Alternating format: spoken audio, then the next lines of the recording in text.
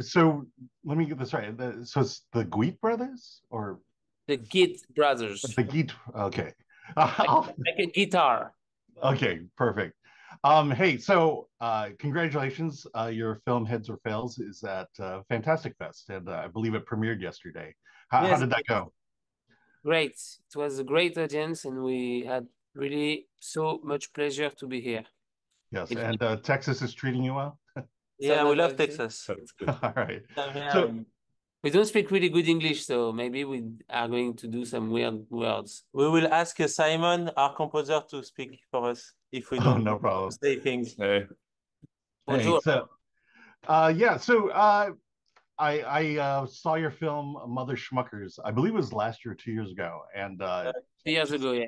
fell in love with it. This one, um, I described Mother Schmuckers. It's kind of like over the top, very slapstick. This one is a bit insane as well, but very, I'd say subtler, a little lower key. What is the story behind the story of Heads or Fails? And yeah, just tell us about that, and then we can get into talking about it more.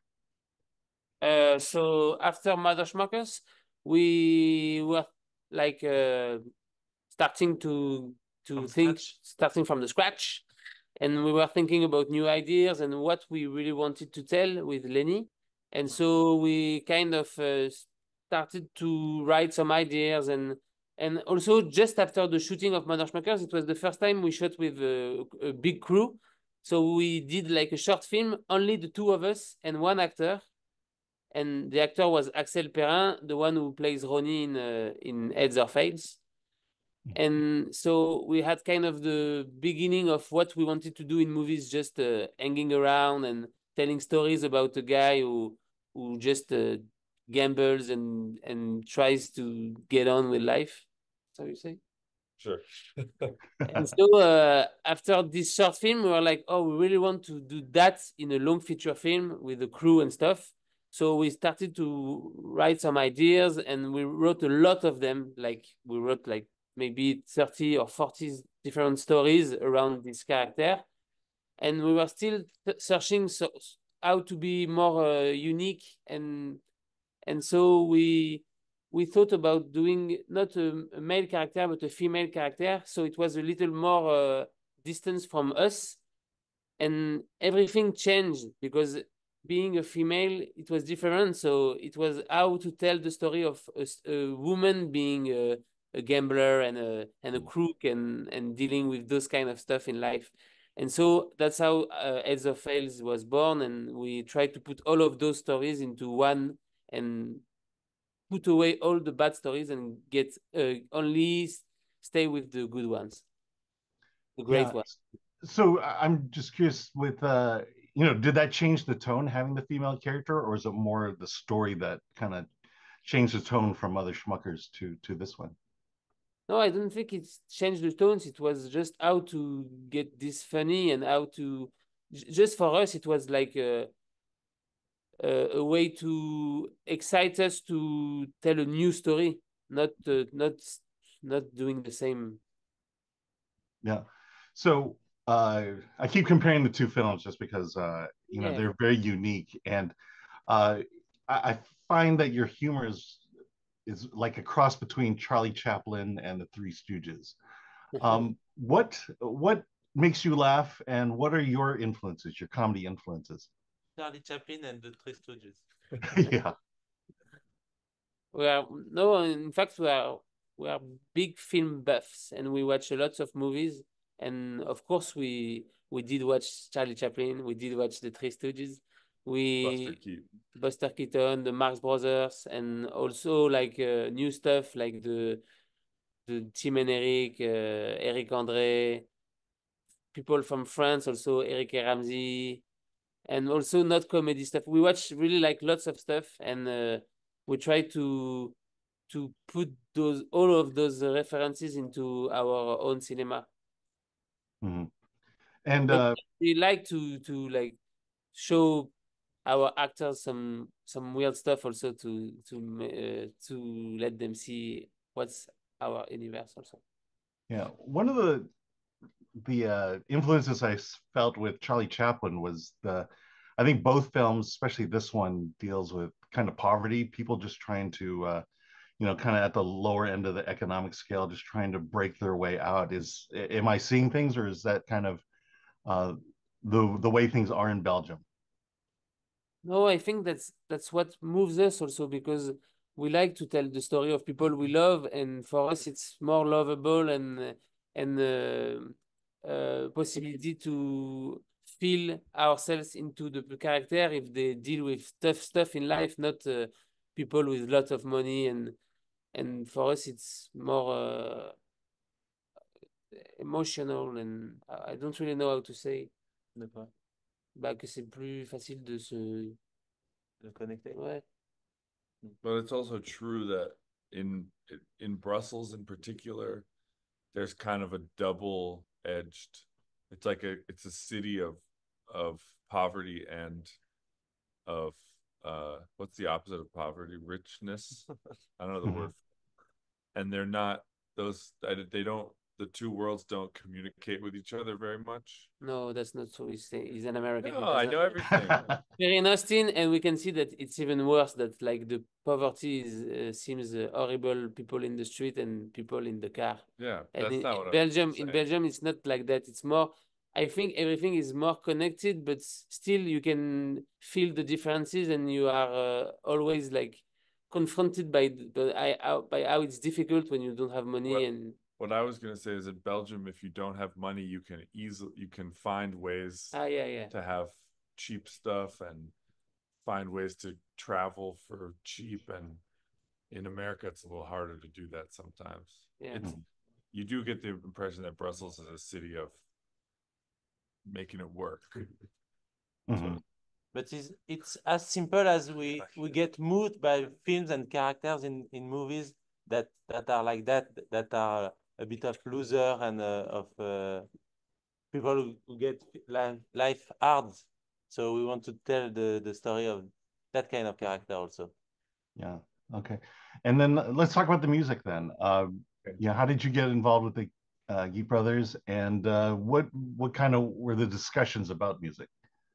Oh, the discussions about music were manifold and were all in French, so I don't ever know what they were actually saying about it. Just kidding, kind of. But I've I've been working and hanging out with these guys for like 3 years now, initially because they used some music of mine at the end of Mother Schmuckers, some pre-written music. And I think for this one, something I really specifically remember is that we talked a lot about how we wanted the soundtrack to sound like it was making reference to a lot of great 70s soundtracks that we both love. Like I remember talking to Harpo a lot about the soundtrack to Taxi Driver by Bernard Herrmann, the Scorsese movie Taxi Driver, and like just examples of 70s soundtracks that are from films, American films mostly, but also not so much. But then we really didn't want it to sound like pastiche, as the French say. So like we're making references to this world of music, but we're not trying to actually recreate it exactly, So our discussions were like, I would bring ideas in, and then the discussions were like, okay, like how does this reflect well with what's happening, and what about it is inspiring for us, and are there themes in the music, like does everybody have their own theme, every character, or are there more, is it that certain emotions have their own theme, or certain ideas have their own theme? And I think something that was great for me is that I felt really free to just throw shit at the wall and see what stuck for them, like we would do things like one day me and Lenny went to a friend of ours house who had a piano and a couple mics, and I just like fucked around on the piano, recording ideas and messing it all and just experimenting while the two of them played video games nearby. And that's the sound that you hear in the beginning of the film. Right at the beginning, you hear this kind of sound, and it's a sample that I took from me fucking around on the piano. And played around with it and like added all the stuff. And so we were following our bliss when we were like collectively when we would find something that really spoke to us in the music, we would all be like, oh, okay, let's follow this idea, right? I don't know. Yeah, that's about right. Yeah. I mean, I was going to ask you if there was a difference between composing, or is there something rules for composing for comedies, but it doesn't really sound like there is one. No, I mean, it depends. The rule for composing American comedies, which I've done in the past, is that nobody gives a fuck what the music sounds like in American comedy movies because they're too busy laughing about the jokes. And I think for this movie in particular, it's like it's a comedy, but it's a really sad comedy. Yeah, we wanted the music to, because the film is, we wanted the film to be a comedy and the character is living. Didn't want to be heavy, and the Armand is living everything lightly, and we wanted the music to feel like it's her interior mind and it's very intense, whereas the film is like light and the music puts her down. It's like everything is grave. I think for me, there's also just that like music has music translates emotional states so effectively. And so there's I think the movie itself has some distance, but then in the times where the music really is in the forefront of the film, it's very much it's like trying to add romance and or naivete, we might say, to it. Like when she has her dream, the music there is so as emotional and sweet and sad. Also, we often talk what's a good soundtrack, and Simon answer was like, a good soundtrack is a good CD. Yeah, that's a classic. That's a classic thing that film composers know. A good soundtrack makes a good album. Absolutely. We want people to jog on. I'm sorry. We want people to do their jogging on the CD. All right, last question. Just curious, but what is the filmmaking scene like in Belgium? You know, we talk about it when we talk to filmmakers from other countries, and I have no idea. So what is the film scene like, and how did you slip into it? We had the chance to start off to do film with a fund, because it's like the state who give money to young directors, and we have a lot of friends who try to do films, and like there's a friend who is here with us at the Fantastic Fest. We know for 13 years, and who is presenting a film also. So it's like a little bit of a group of friends who try to do films together and helping each other, and that way. But in Belgium, cinema is mostly funded by the states. Mm-hmm. That's how we. Is that an insane concept to an American? Yeah, I know. I mean, it's like, you know, is there an indie scene where filmmakers are just making films using their cell phones, or you know, is it mostly through? I assume the state funds most of the theatrical films that come out of Belgium. But most of them is like funded by the states, but the movie that aren't funded by states is more like huge movies who get money on their own way, private money.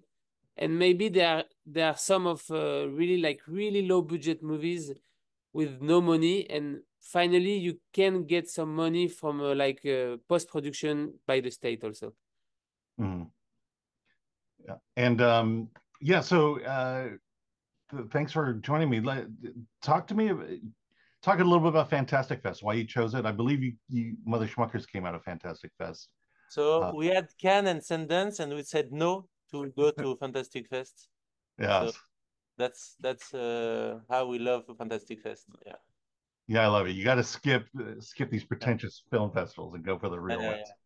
All right. Well, thanks a lot for joining me, and good luck with Heads or Fails. Thanks. Thank you so much.